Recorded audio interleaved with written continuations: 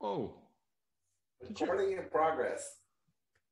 What in the name of Jesus is that? And it's definitely going to the clouder, is it?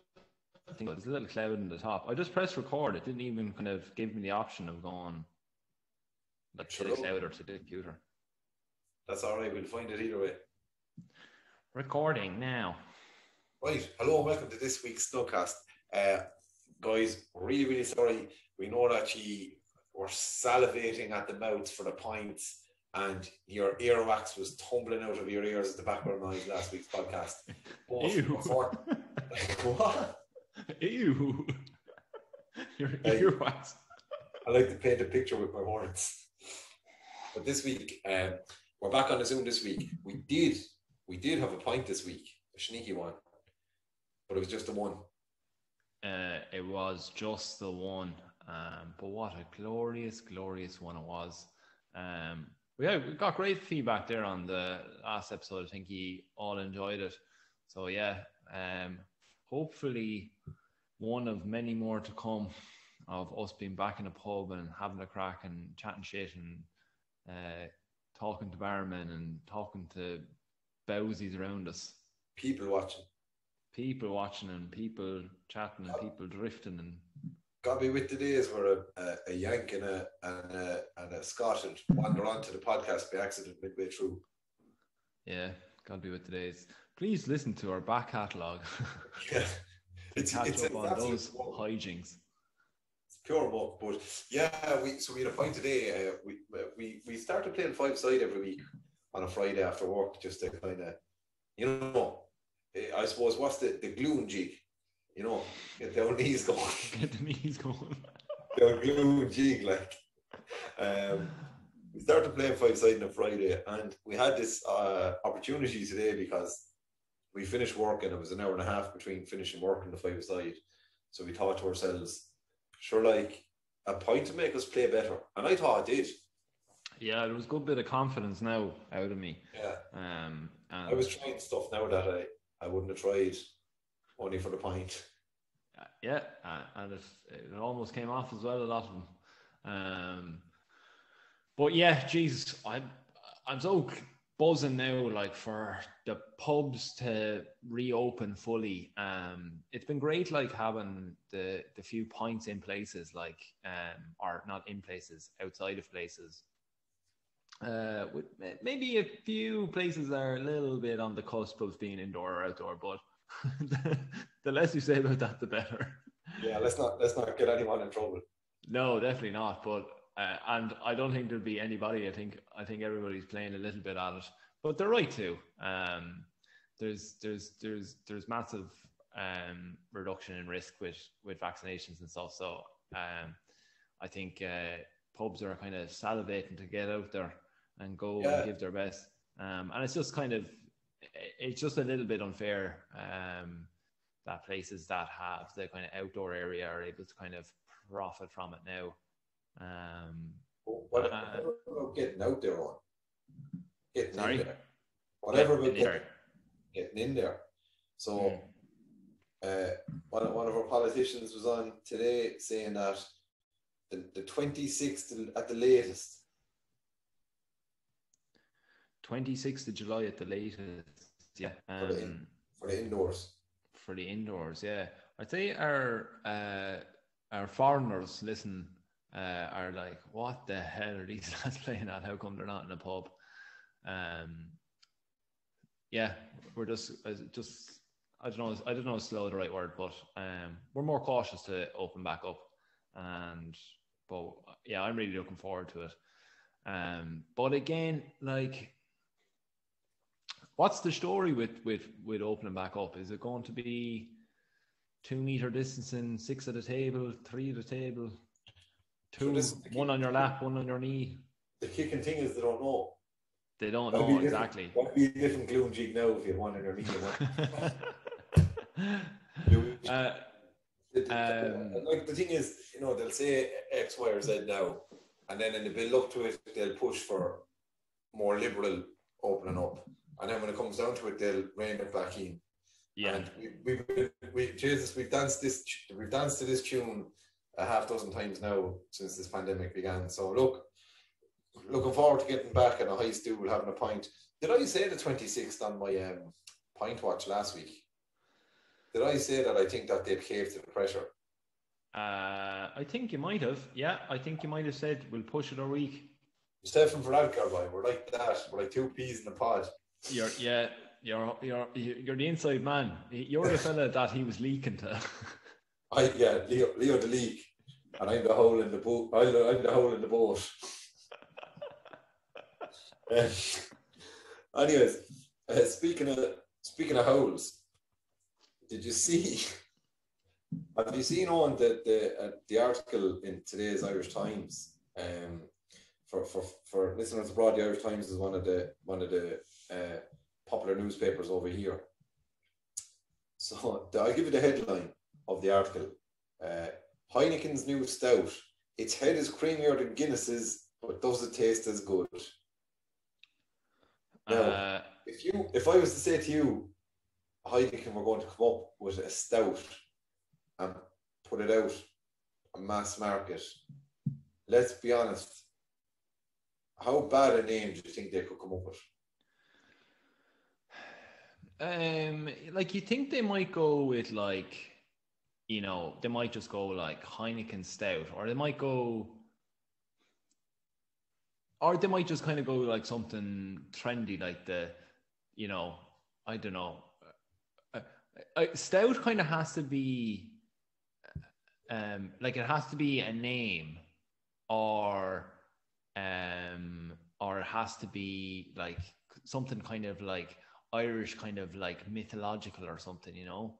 So anyway, what have they come up with them? So I'll tell you what, I'll rattle off a few names of some quality independent Irish stouts, independently brewed Irish stouts, and I'll see what we think of them. So Blackstick Sales one, World's End. Great, right? Yeah. Again, kind of like mythologically, kind of tale-y, you know, that kind of way. It's like, it's kind of Lord of the Rings, or, you know, this squirrel kind of job. Like, it's kind of a bit fantasy sounding, isn't it? The World's End. On that team, 12 acres, winter is coming. Yeah, same. Yeah. On that team, Oh Brother, Nightcrawler. Exactly. Yeah. Yeah, but then, like, talking then about, say, almost science fiction-y, or into the big black universe, Lineman, Astral Grains. Yeah. So these are all, like, you can see that, like, you know, a nice dark kind of theme, or the ultimate stout name, Bren, Ulster Black. Yeah. You have Captain's Table. Captain's Table, Yanoradi by Kinnegar. Yeah. They're good name. And Festinuda by the White Hag. Yeah. You know, some quality names there, like Pandanero by Brew is a great name for a stout. So Heineken with their sure, Heineken probably have more marketing advisors and PR people than fucking their name and rhyme, and they come up with the name Ireland's Edge. Ireland's Edge. Yeah. Island's Edge. That's nearly worse. I don't know which is better or which is worse. Island's Edge. Right. So I'll tell you a good one, right? Right. Talking about these marketing bowsies and gobdaws. So in the article in the Irish Times, the chap, the interviewer, the journalist, says to them, why is Heineken releasing Island's Edge, a third stout? Because they own Murphy's and Beamish now, because they bought those breweries in the past. And the answer from the marketing manager for stout at Heineken said, we wanted to expand the category, to rejuvenate it and offer the consumer a new style of stout. The market had no innovation and was really quite stagnant. We wanted to offer something different to consumers, to appeal to people who hadn't considered stout before. Now, let's call a spade a spade. I just rattled off the name of 10 independent Irish stouts that have gone into the market the last couple of years. What sort of shitology are Heineken at altogether? that's it's so narrow-minded, isn't it? That like the that they're thinking so macro based on the market, knowing all too well that the micro breweries or your independent breweries are eating into their market at the moment at a much better rate, and I'd say at a much higher rate. I'd love to see now what the percentage is post mid pandemic, but because I definitely think people were kind of more getting into the independent brewery offerings, because definitely like when I went down to Killarney where was I? Dingle. Sorry, when I went down to Dingle there recently, like there was like way more offerings in like pubs and in supermarkets, and even like just from looking yourself, like imagine like say us, like picture us in college, right?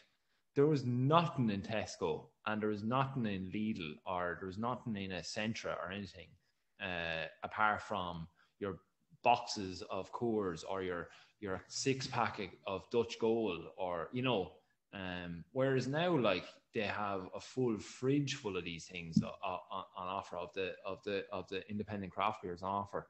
So I don't know what Paula Conlon is talking about at all. We're calling out Paula Conlon and head brewer PJ Tierney. We're calling them out live on podcast. Oh, well, yeah, it's in the article. But I have to, like, do you know what? I'm actually, I'm gonna like full credit to Rascals, right?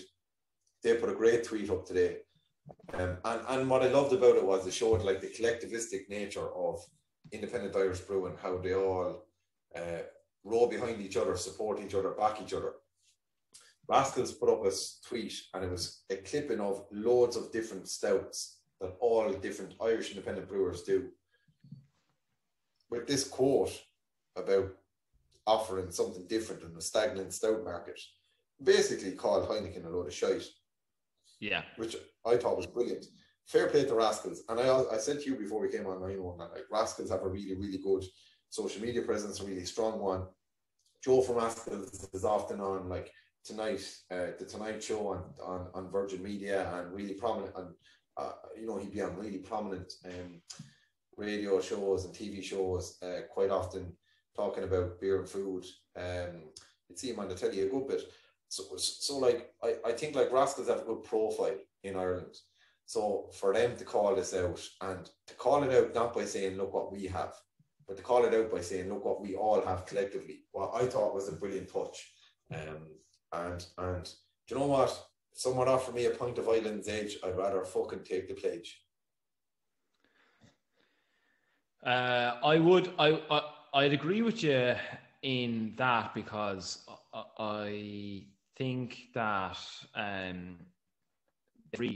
like just by completely neglecting to acknowledge the independent breweries, the independent brewers with that quote it's actually just really insulting, isn't it? And for that I wouldn't. But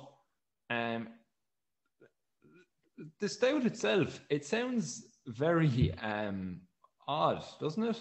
So there's so it says they have chocolate malts in it and roasted coffee. So classic what you would kind of taste in those like coffee stouts or chocolatey kind of stouts or whatever. But they said that they're also adding in tea and basil.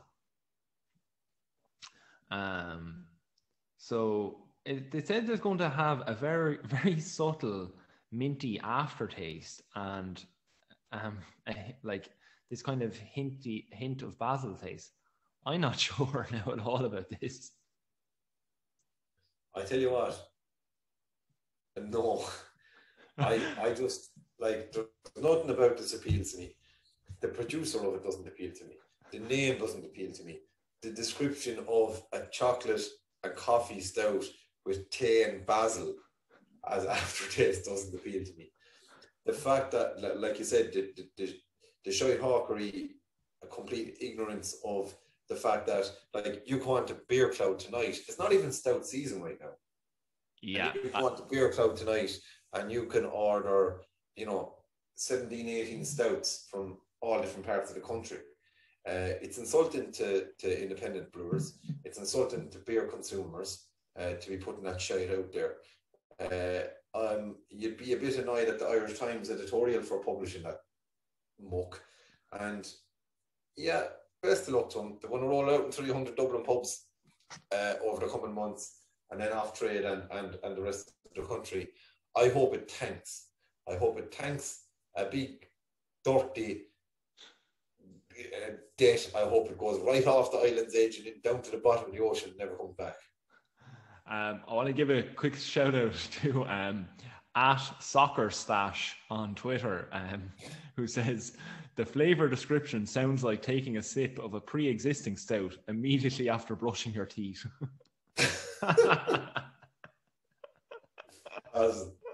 Top notch. But you're dead right though. Like I wouldn't. I don't think I would be.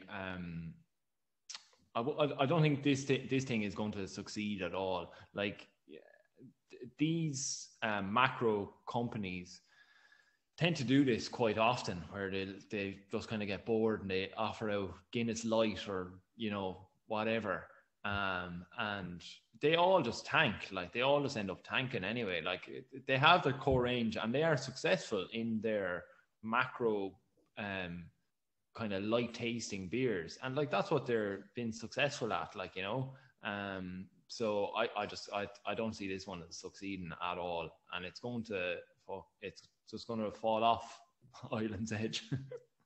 But I tell you what, right? Actually, I'm gonna steal something from another podcast. Recently, I was listening to the New Brew podcast with Tomas and Mahuna, and he was talking to St. Mel's Brewery. And they were talking about, Cute Whore, Hop House 13, these kind of drinks that we would have drank 5-6 years ago. It was actually almost like they described us. And the guy from St. Mel's was saying that looked like, Tomas is asking him what did he think of those type of drinks, and what did they mean for craft beer? And he was saying that looked like Lev Diageo go off and push Cute Whore and all this kind of stuff, and Island's Edge being another one of these yolks where they're trying to get clever with their brewing and trying to push this crafty style on people. He made a great point about at the end of the day, Cute Whore got people trying more ales. People who were drinking Hop House 13 4 or 5 years ago are probably now drinking like Farmhouse Saisons like we do. I bought that Lochivore Gorst by Wicklow Wolf, is it? By Wicklow Wolf there today. I can't wait to have a try of it. These are drinks that 5-6 years ago we probably wouldn't have been brave enough to try.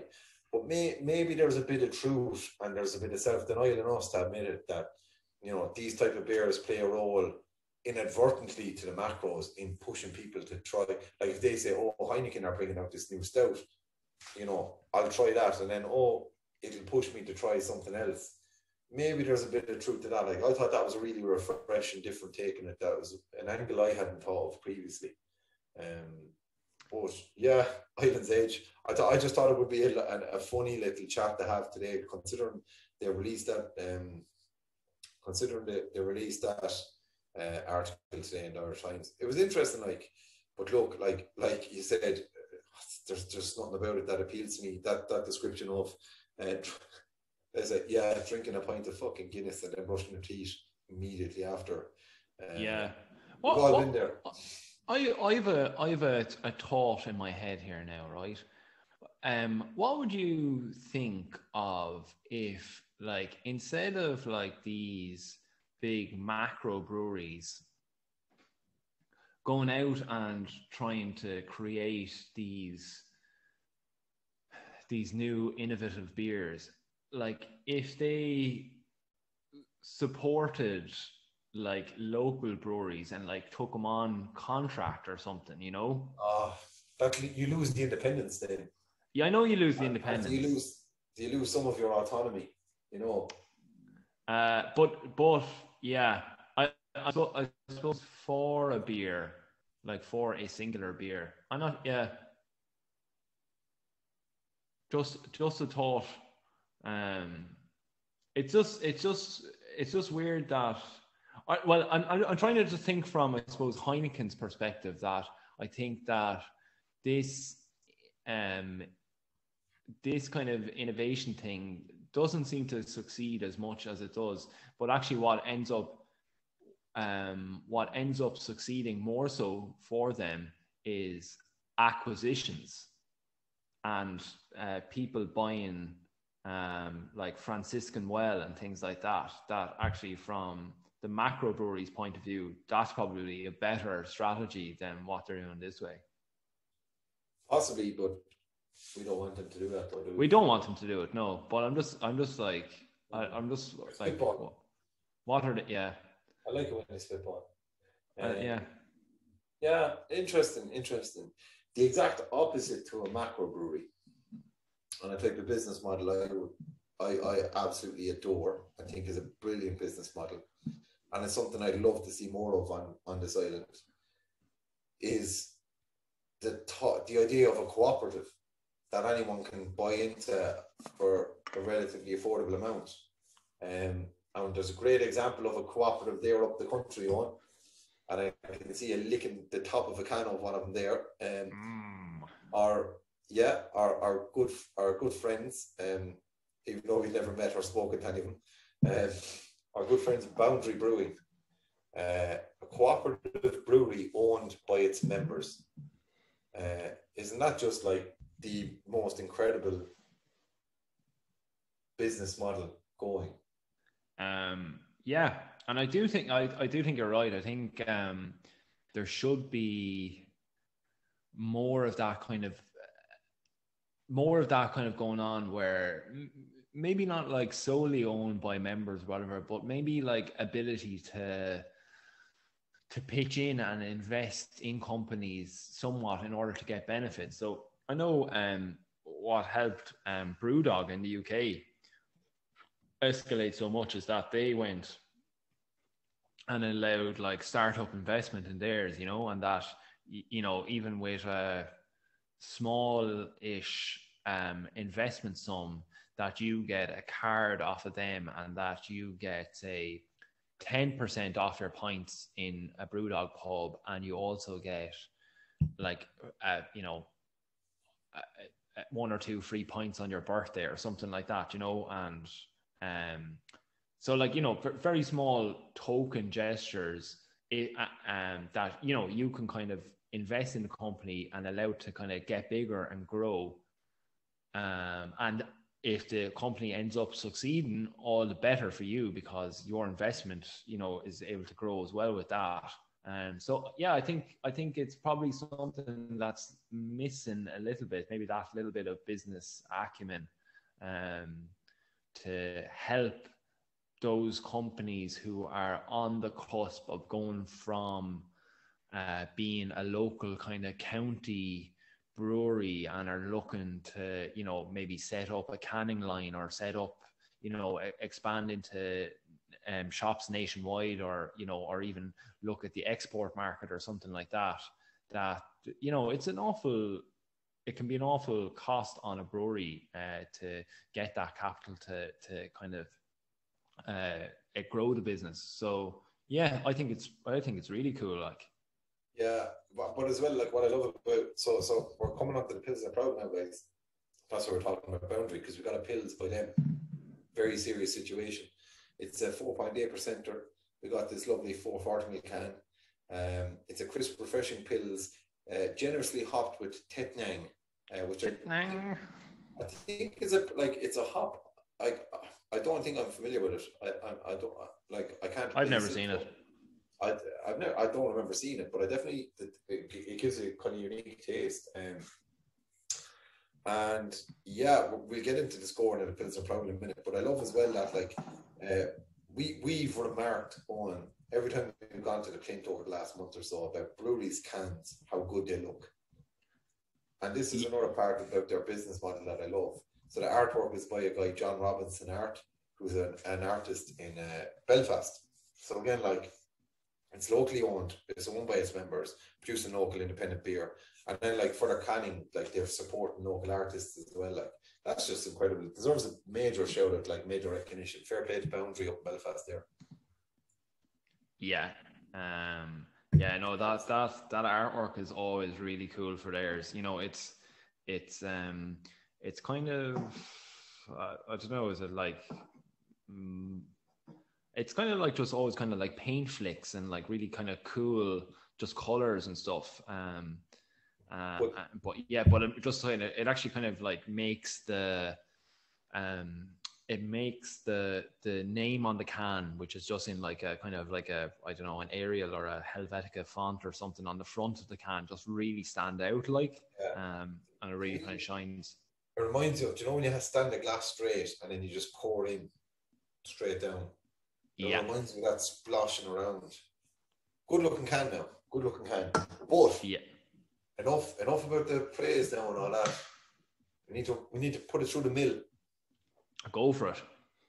So the Pilsner Prowl, at this stage, world famous Pilsner scoring tool, as has been commented on by both the Crack Beer community and the Irish Beer Snob podcast. A world famous Pilsner scoring tool, featured on at least one other podcast.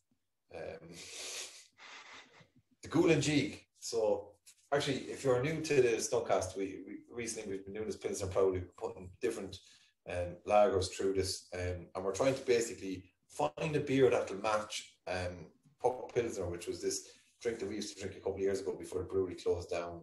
Jack Cody's up in Dundalk, it was one, wasn't it? Yeah. So the Ghoul and Jig, basically, your Ghoulin is your shoulder. It's the Irish word for shoulder. And what we want to know is, right, it's a Friday, quitting time and work, you're headed straight to the pub. How much does this drink get your shoulders going? How much is the hop in the shoulders when you come in and you clap your hands together and you're sitting at the bar and Tom Ryan puts down this frosty pint of very serious situation by Boundary Brewing down in front of you. There's condensation on the glass. The fucking head is flowing over, tipping over, dripping down the side. There's drool coming out your mouth. Right. I'd say now, if I sat down at a bar and a pint of this was thrown out of me, I'd say I probably wouldn't talk to you for about half an hour. I'd be sipping away on it. Do you know what I mean? I'd go the opposite way. Would you? If I managed to sit at the bar now and a pint of anything came out to me, I would talk to you in 2 seconds because the pint would be gone. Oh, I'm kind of going from the sense of I'm not much of a downer of a pint anyway, like, but what? For this point. Yeah, I'm just saying that I'd be so enamored with the thing that I just keep kind of going back to it, which I have since the start of this podcast. I've been kind of like literally been drawn to my lips. But anyway, that's not really the question. What am I talking about? That's nothing to do with it. How would the shoulders be kind of, would they be going? They would. Yeah, they would. I'd say they'd be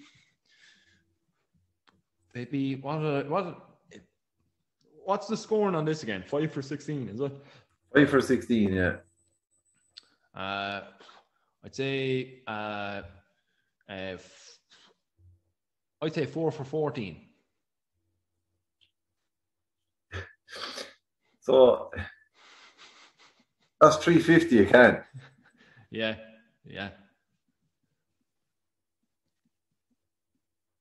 So you're paying, you think it's more quality, but you're going to drink less of it.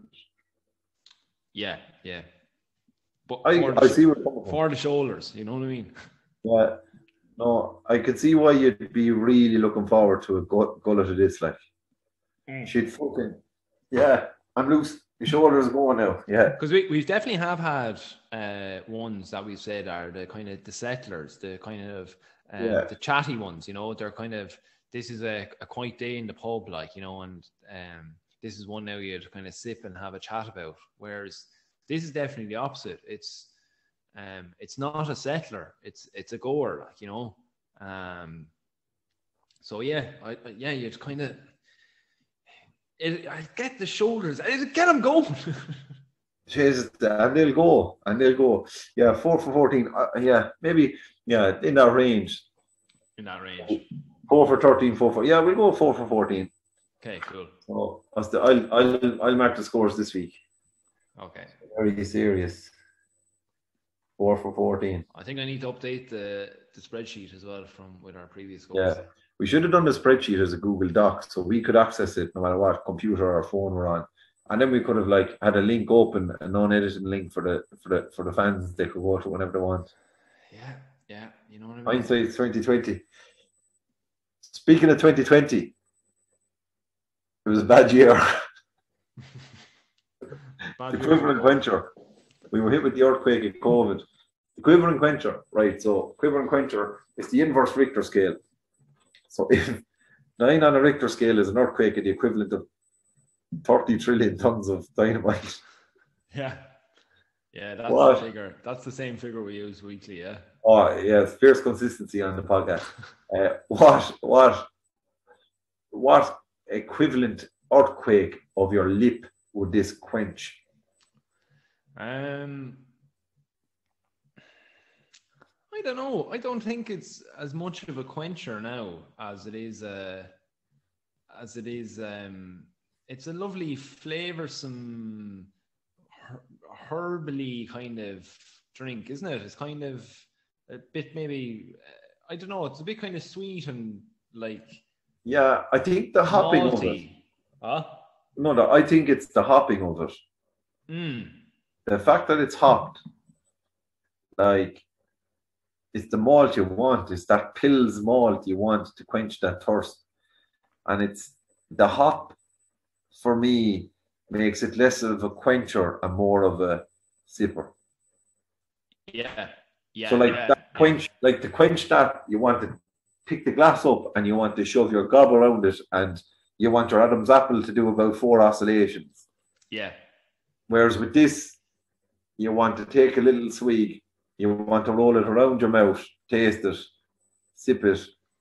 Because this is why we're picking the Pilsners. This is why we're picking the kind of lagers for this one. It's actually, today would have been the perfect day. We had the game of 5 aside. You're absolutely quenched out of it, like, you know, and like you want to, or you're, you know, what would be your reaction if this was kind of given to you as your quencher on that day, like, you know? Yeah, I think it's a very good beer, but it's not a quencher. I'd go with, it's out of 9, isn't it? I'd go with like 2.1. Yeah, we'll go with that, 2.1. Yeah. We don't have the scores of the previous ones, so we've nothing to base it off. Like you know, that whole Bohemian Pilsner, now that was a quencher. Or the Eucarius Pils, that was a quencher. So this is different characteristics. Yeah. So the post-pint gasp. So you take your first week. Hold on 1 second now. 1 sec. Let me ready myself. Let me get me. So you're in the pub. The boss, the big cheese and work has been hounding you all week. You sit down at the pub and you're, oh, Jesus, you're airing for us up. And you pick up the frosty glass with the head pouring down, as I described earlier. And you lift it up to your lips and you throw the golden nectar back down your throat and you place the glass back down on the table. What comes out of your mouth next?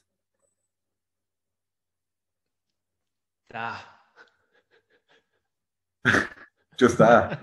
Just that. Right.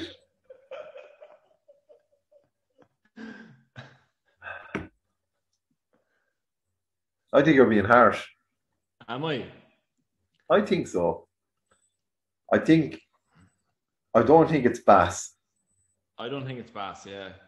But I think it's both. That's or I think it goes the apostrophe maybe. I think that's Not even the full B. Yeah, but you're saying the apostrophe, so we'll just say that's. We'll meet in the middle. Yeah. We're not selling this beer at all, and it's a lovely beer. It's actually so good, yeah. But that's the fucking hey, this Pilsner Prowl is a roller coaster. It doesn't die, you know. Right, the jib of her. Oh, very good jib. Oh, 100%. Like this is definitely the most complex, I would say, Pilsner that we've had. Yeah. Like there's a lot going on with it, and it's all good. But for a beer that has such that has like a, you know, more than a two-dimensional taste profile, in terms of jib, like what you want your Pilsner to just be that lovely color, that lovely head, the well carbonated. You want to look at it and think, I fucking love to drink that. I think this is a Stonewall 5 jibber. 5 jibber, yeah. No, it's so complex. What'd you say? Went from it's a 3-dimensional, is it? More than a 2-dimensional. I don't know. I'm only fucking talking shite. It's like when you're gone from Super Mario to Crash Bandicoot. You're getting a new perspective altogether. Yeah. Both have their pros. Yeah. Right. So 5 jibs. So there's a fine jib on this beer. So puckability. Now, Owen, how would we describe puckability? Puckability is the relation to the beer Puck Pilsner by Jack Cody. But not only is it just the likability and the relationship to the beer itself, it's the way that beer made you feel. The way you started smiling in the morning when you thought about it. The way it's the last thing you thought about at night. Pour moi, yeah. c'est très simple. Le puckability, c'est le quelque chose, je ne sais pas, c'est le vie en prost, le joie de vivre. It's just that unquantifiable. We're trying to quantify the unquantifiable. Yeah. It's that capability of a beer to just be the beer you want when you see it, even in the middle of a pack of lovely other beers. Yeah, exactly. Yeah, it's do you know we talk about stout season and, you know, sours in the summer and pale ales in the fall. Oh, yank. And like, but this is trans-seasonal. Trans-seasonal. Or omni-seasonal, whatever, trans-seasonal, across all seasons. Transcends the seasonality. Exactly. Right. So, a very serious situation. That's the name of the beer, not the current situation. Yeah. On the podcast. Well, this is a very serious situation, though. Like, where does she lie on the puckability scale, as our friend Shane McNally set the scale on a score of 0 to 100,000?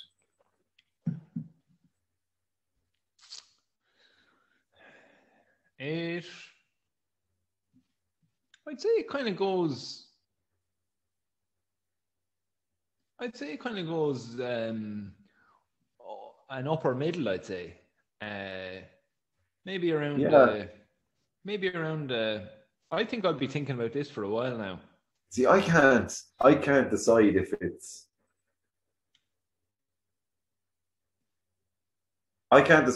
an incredibly nice one can beer, or if it's, because it's 4.8%, so you could drink a lot of it, like, and it's lovely, and it's almost like that hoppiness, that bit of hop in it gives it a touch of an ale.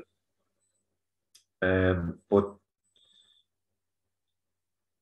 yeah, Yeah, I don't know. Like puck Pilsner, the puckability does not necessarily mean it has to be a Pilsner. And this for me isn't the traditional Pilsner. No, definitely not. And yeah, I really like it. The more I drink of it, the more I like it. That being said, yeah, I don't know. It's a very confusing beer for me to process in terms of like mainly because I don't have what the other scores we gave the other beers are in front of me as well. So I'm kind of like humming and hawing that if I give it a certain score, like, and if it's way ahead of Eucarius pills, will I be kicking myself? Possibly, but I don't know. Out of 100,000, I'm going to say 50,001. Yeah, I was thinking 61,004, but yeah, So we'll we'll go with meet in the middle and we call it 55,003. okay, perfect. Great. So that's a very serious situation. It's gone through the rigmarole of the Pilsner Prowl. And basically we're going to give you a bonus this week, lads. We're going to take a break now and we're going to come back and run a second beer through the Pilsner Prowl. We're gonna bring another delight to your lips. Enjoy this ad for Island's Edge. If I didn't come on and start promoting that Island's Edge, lads, will you just fucking tell us? Tell us and we'll sort it out. We'll get on to the lads. Yeah, we'll get on to PJ. Right, look. We are back in the progress.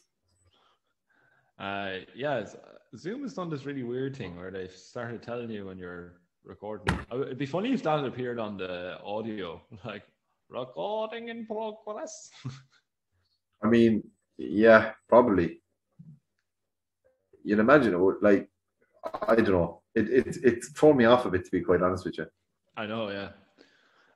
So we're back in the room and we are going on further on our adventure of the Pilsner Prowl, and we are heading over the river to the UK, and we're on Keller Pills by Lost and Grounded, who are a Bristol-based brewery.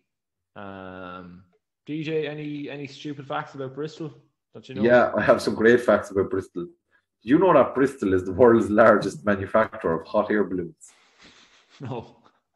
Why would I know that? Also, Ribena was invented in the University of Bristol in 1953 at the National Fruit and Cider Institute. The Blackbeard, the pirate, he was from Bristol. Oh, yeah. The first bungee jump took place in Bristol. And also the chocolate Easter egg was invented in Bristol. Like, Bristol's done a few good things, actually. Yeah, I have a fact as well. I'm reading a book on the Troubles at the moment, and the Ra bombed it in 1974. That's true. Also, the HMV Dog was born in Bristol. Wow.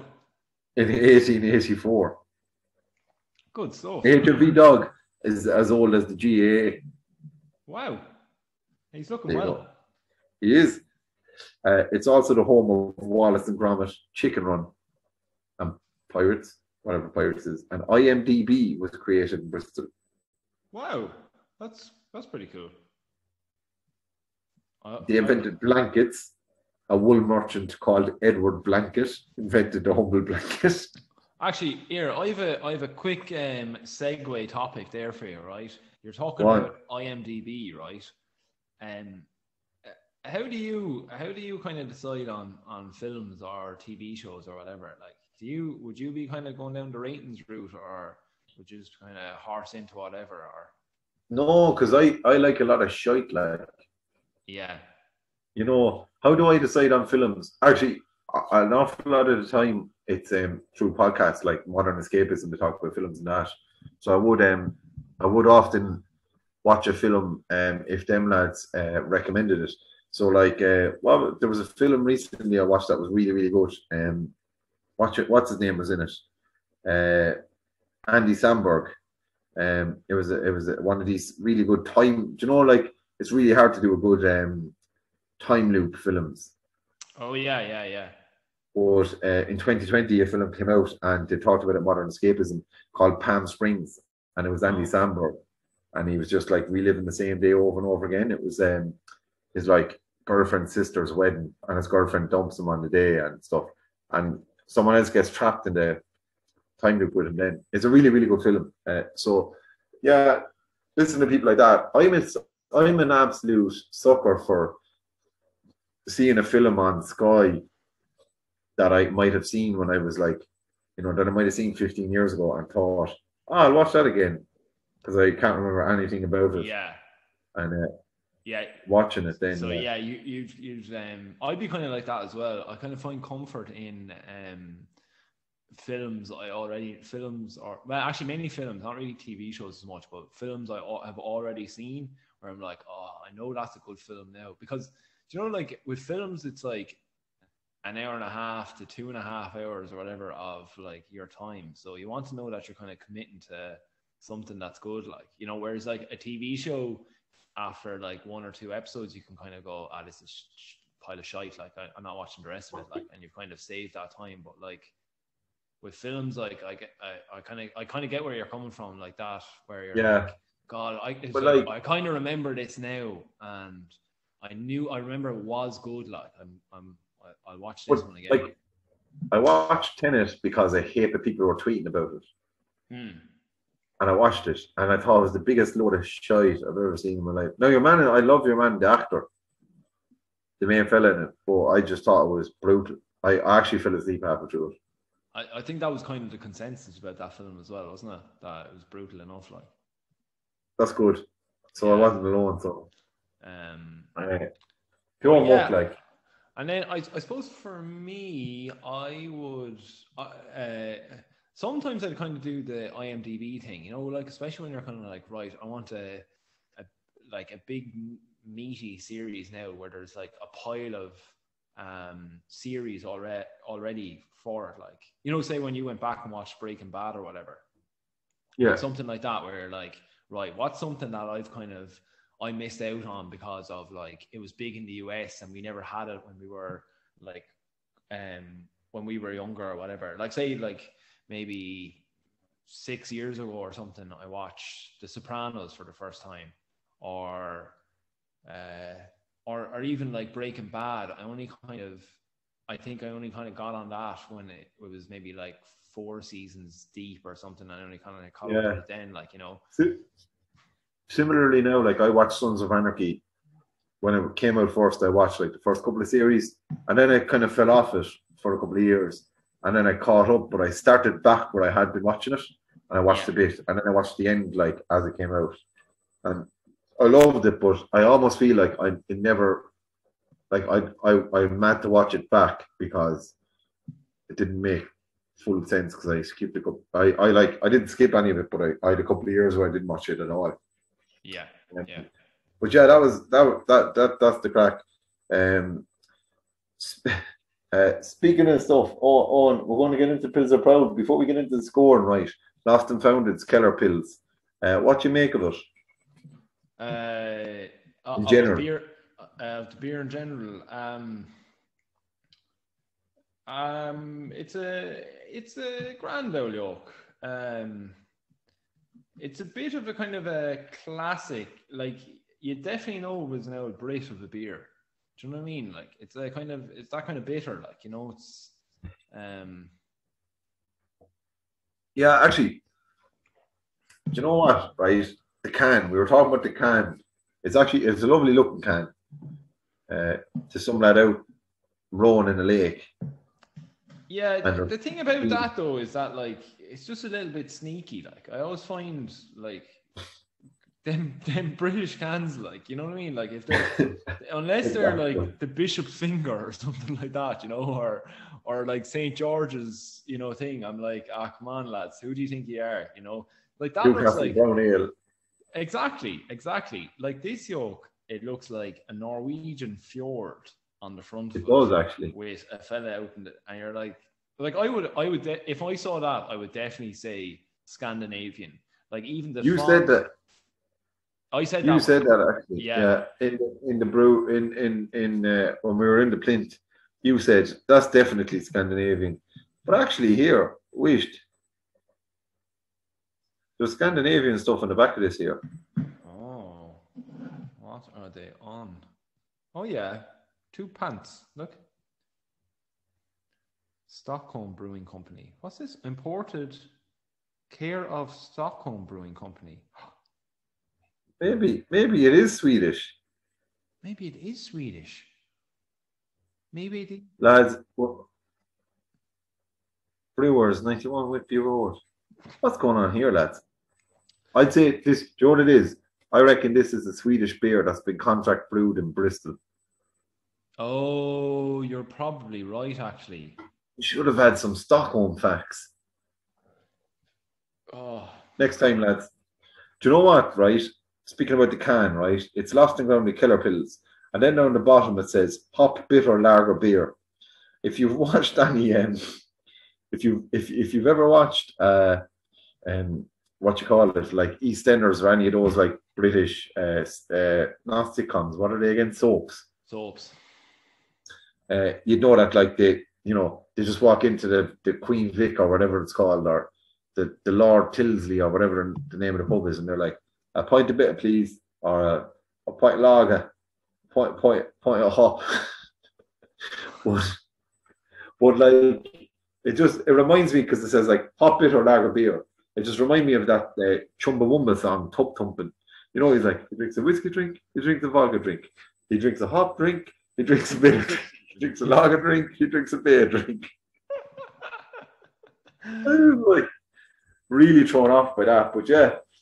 Tasting it, like, so the smell, we know I love a good smell. Yeah, I just want to go back, right? I want to go back to the soaps, right? You know the way that they say, like, can I get a pint of bitter or whatever, right? Yeah. That's kind of to do as well, isn't it, with like not having like products featured in the program?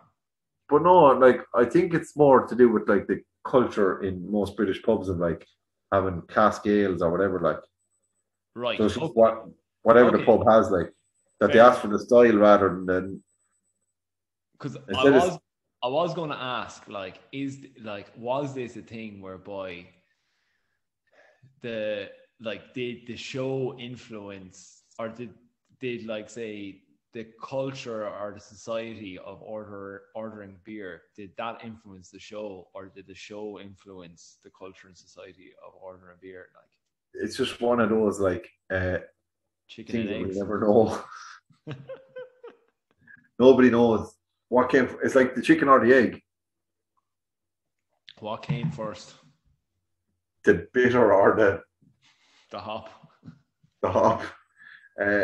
Well, I think it's this beer to me is it's bitter up front.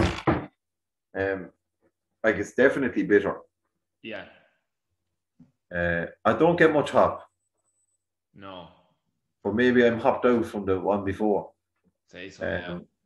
But it is, I suppose, like it's a less complex than a very serious situation by boundary, but it's more traditional to me. Like, definitely, yeah.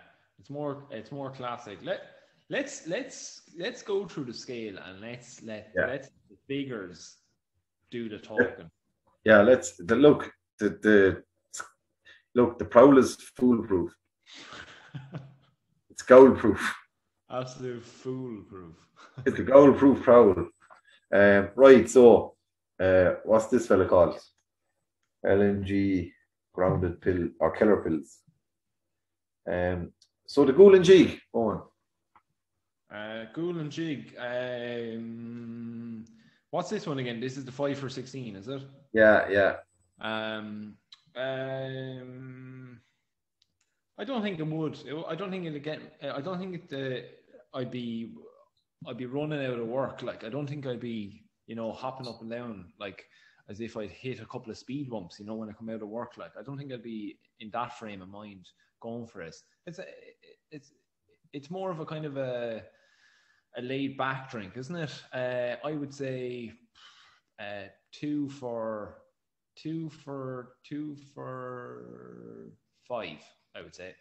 Yeah, I think that's fair enough. Yeah, like I was thinking, it's a kind of drink you'd have with a barbecue, maybe, or Yeah, you know, yeah. there's that kind of thing that you'd have fucked out to the barbecue.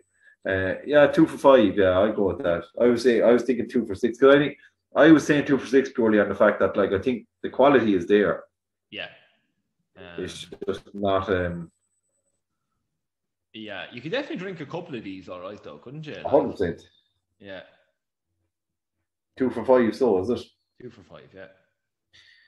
Great. The Quivering Quench. I think this is going to be this beer's strongest score, personally. I would say so as well, yeah. That bitterness is lovely for now quencheroonie, like. Yeah. And I'm kind of getting that kind of like salivation bit in the inside of my cheeks. I'm kind of getting like this kind of weird. You want to get that looked at? Yeah. Yeah. No, I'm getting this lovely. Yeah, no, it does. It doesn't get the goulins jigging, but it definitely quenches the quiver. It definitely does, yeah. Exactly. I like we're out of 9, like, so I'd go with a 6.8. Yeah, that's a tremor, all right. Like that's a tremor that's after been quenched, like, you know. Yeah. I'd go with a 6.8 in terms of quenchability. Like I think it's a right quencher now. That's why I was thinking barbecue as well. I was saying like a hot day, the steaks are on the grill. Yeah. One of these wouldn't be bad in that situation. No, I totally agree with you. You're better than the fucking Island's Edge. Oh, definitely, yeah. Oh, jeez. Could be good. The post pint caps. Okay, here we go. 1 second. Again, I think like for me, I think there's a good quencher, there's a good gasper, but I think that's where it ends for me. It's fairly fucking simple, lads. Yeah, I'd probably give it a that's bad. Maybe, Yeah. I might even give it one. Would I even give it an S? Would I give it an S? I don't think it's that good. No, I think I'd give it. It is good, like, but it's fairly fucking simple, lads. Drink goes in, gas comes out. This gasp is that's bad. That's bad. Yeah. Okay. Let's go. Then baba. She's a sheep. The gibber. So.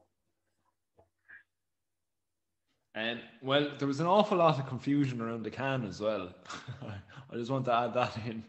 So Owen's giving the can no jibs. Yeah. 0 jibs on the can front. Is it Scandinavian? Is it Tandinavian? We still don't know. And there's not much go out of her, like. No. I don't know. What's this? 5 jibs? Jib and a half, maybe. Jib and a half, yeah. Jib and a half. Jib Gillet. Right, puckability. Look, like, it's a nice beer, but there's no fucking puck Pilsner, like. No. Like, je sais quoi.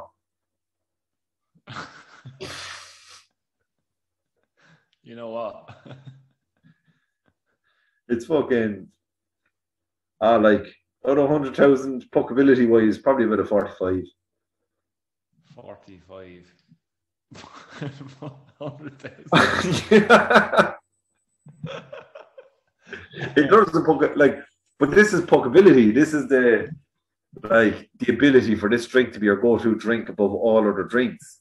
Yeah. So like that, it just is. It's not like it's. I hate talking bad about it. I'm not bad mouthing this beer. It's a fine beer. It has its role, but it has no puckability though. You're being a bit harsh. I'd say 46. What are you thinking? And what's your rationale? I was thinking 49. 47. I'll meet you in the middle. Okay, perfect. We'll do it. Right, 47. Great. Cool. That was good now. That's a very good quiver quench though. Like, you know, and in fairness, like it has, you know, I don't like talking down beers, but it has its place. It's not terrible. It's not undrinkable. It's not like that fucking muck you were drinking at the start of the quiver, like earlier in the early days. Remember the day of the Eucharist? We tried to do a different one each, made a muck of that. That's what I was gonna say. I think it'll be interesting the findings from our research to determine the pros and cons of the strengths and weaknesses or limitations of some of these beers. You know that I think you know it'll kind of sing to the strengths of some of them. And do you know what we need to do? Yeah, a lit review. No, we don't need to do a lit review. Nobody ever needs to do a lit review ever. What we need to do is we need listeners of the podcast to take the beers that we've put through the gauntlet and give their own scores and send them to us. Wait, what was if we do a Google Doc and could we do like have a kind of a I have one sheet protected, our sheet protected or something, and then leave the lads kind of score away. We could do. Will we though? Who knows? Who knows? We're bad at commitments. Yeah, that'd be a nice little thing, like a little Google Doc database of like Pilsners. Yeah, okay, let's do it. We have, should we have the basis of it there anyway? Yeah. And sure, like it's a, as we said, it's a foolproof system. Anyone can do it. If we can do it, anyone can do it. Wait, here. Yeah, that was good now. Here's a quick one for you, right? What's your favorite flavor of fruit pastille? Fruit pastille. Yeah. So my palate has changed over time. As a young lad, I was a fucking absolute sucker for the purples. I love the purples and I love the oranges. Yeah. But as I'm getting older, I have a huge appreciation for the sour ones, the yellow and the green. Oh. I love the green now these days. God, that's out there now. Because yeah, definitely. I definitely would have been a big one, I'd say, on the orange and probably red ones when I was younger. But now, I think you're probably right that I think I find the orange one a little too sweet now. Like there's nothing to cut out the sugar in it, like, you know. Whereas I think you're right. The greenies, them limey lads are good, and the purple guys are pretty good as well. But weren't the purples so popular at one stage that they just brought out a roll of purples? I think so, yeah. Or the reds. Maybe the purples, yeah. Or was it maybe a purple and red one or something? I have it up here. They brought out a pack of purples. A pack of purples. Yeah. Blackcurrant is the purple, isn't it? I think so, yeah. Yeah. There was did this ever go through your go around your school in back in the day? There was a rumor going around our school that all Skittles and all fruit pastilles were the same flavour and that it was just a trick of your mind. Yeah, that went around us as well, like. Yeah, it was pure bollocks though. I don't know. Or was it? There's only one way to find out. The Pilsner Prowl. Yeah. Imagine we just forgot about the Pilsner Prowl, like, just leave everyone hanging. Yeah, the sugar cast. Yeah, we're working our way through them though. We have another. See, the thing is, like, we were doing the Pilsner Prowl. We were like, we get our hands on 6 or 7 Pilsners, and then the moment we decided we'd do it, every brewery in the world is after bringing out a new Pilsner. It's actually insane. Like, it's been so good for us, like, but it's put a lot more work on us that we were just going to finish off. But I think we probably have a good idea for when we're going to finish. Yeah. Yeah, we do. But that being said, right, what's interesting to me is the amount of Pilsners that we've missed out on doing the recording on because of our technology and Wi-Fi issues, where we bought cans of really nice Pilsners and just drank them. That's true, yeah. Yeah. And as well, at the start of this as well, we also said that we were only going to pick ones that were going to be fairly core range, like, and you know, whereas I think we've kind of diverted away from that because this was meant to be our replacement for our Puck Pilsner.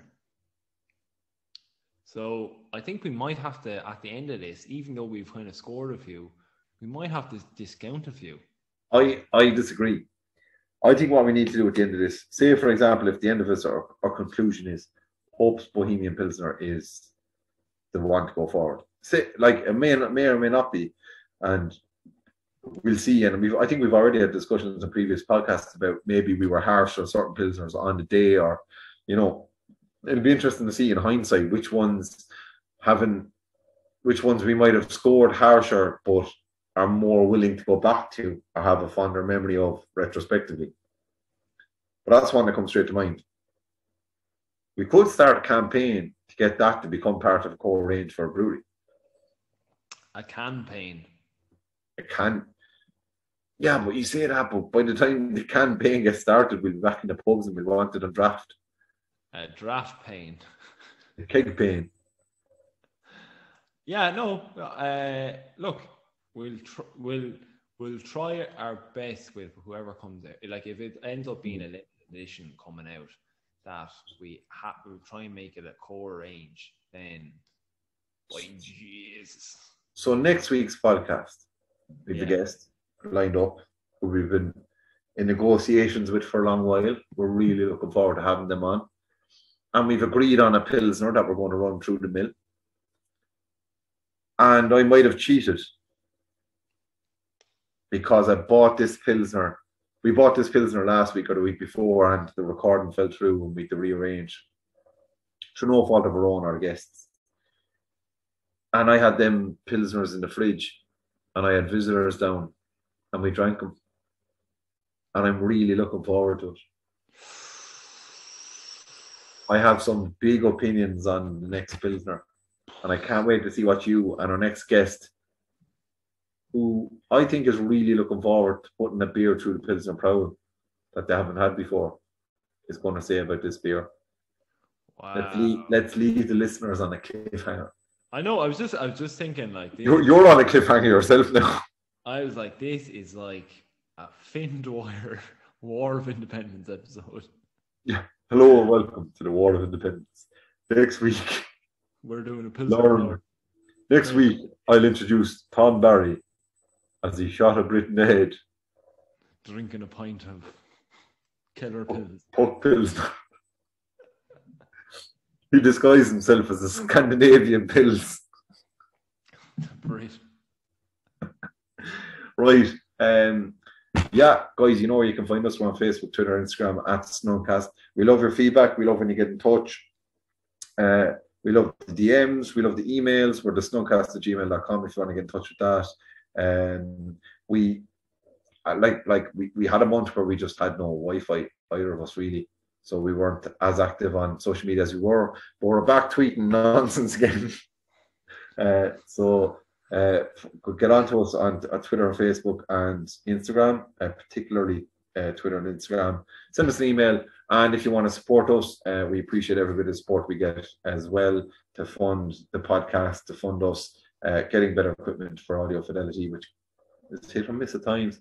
And as well to support us, like there's so many places we want to go, but the Patreons can enable us at times to go up. Like we did a last call series last year when we thought the pubs were going to open up again, with pubs from all around the country, and I would love nothing more than to be able to go to Limerick, to Mother Max, and sit down with Mike and have a pint in that bar, to go up to Swinford, to Marie Mellet up there, and look at it and drink pints in a bar that's been with a family for you know, a lot of generations since the 18th century.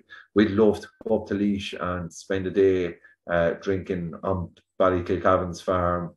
That's been with that family for 13 generations. And that's the kind of content we want to bring to you. So if you fancy giving us the price of a cup of coffee or the price of a can of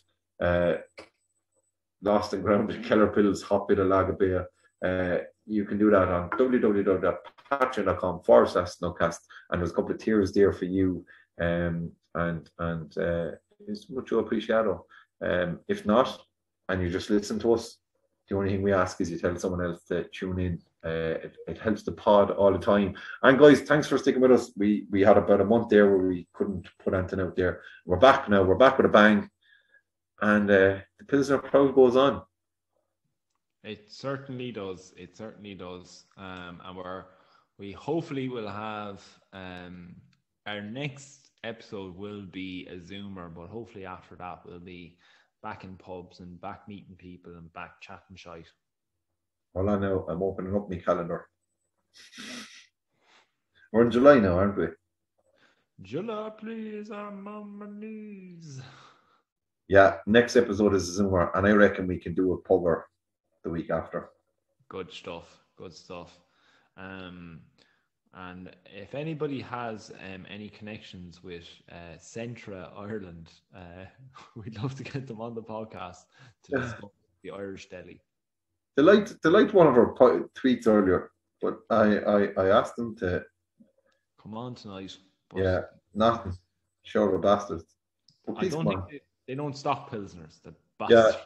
Yeah, Joe will do. If we get Central Ireland on the pod, we'll talk to them about chicken fillet rolls and we put it up on Patreon only. Right, dads. Good luck, God bless. And listen, whatever you do yourselves, stay away from yourselves.